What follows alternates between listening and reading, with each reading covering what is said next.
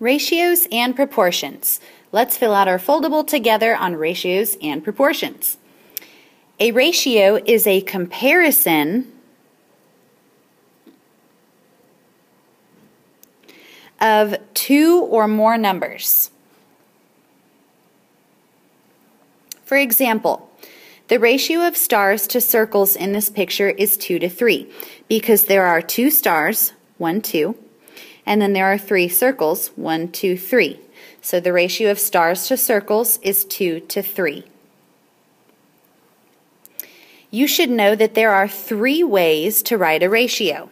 So in our example from the ratio of stars to circles, we could write 2 to 3 like this with a colon in between, 2 to 3. A ratio can be written as a fraction, 2 over 3, or we could write 2 to 3 with words. A rate is a ratio comparing two numbers with different units. For example, a car travels 100 miles in 2 hours. We can write this as 100 miles over 2 hours. So that means the same thing as 100 miles in 2 hours. You should know that a unit rate tells the rate in lowest terms, or the amount for 1. So we would take that 100 miles in 2 hours, and to make it a unit rate, we would simplify so that it is a rate in the lowest terms.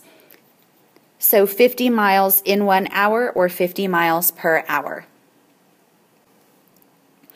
A proportion is an equation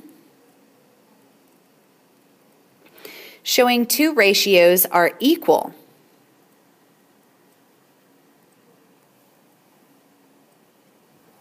For example, 10 25ths equals 40 100ths.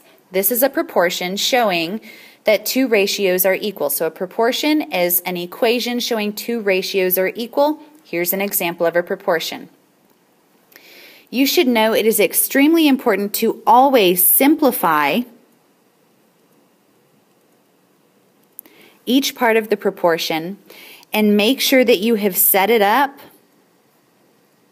correctly. Very, very, very important. Extremely important. All right? So that's your notes.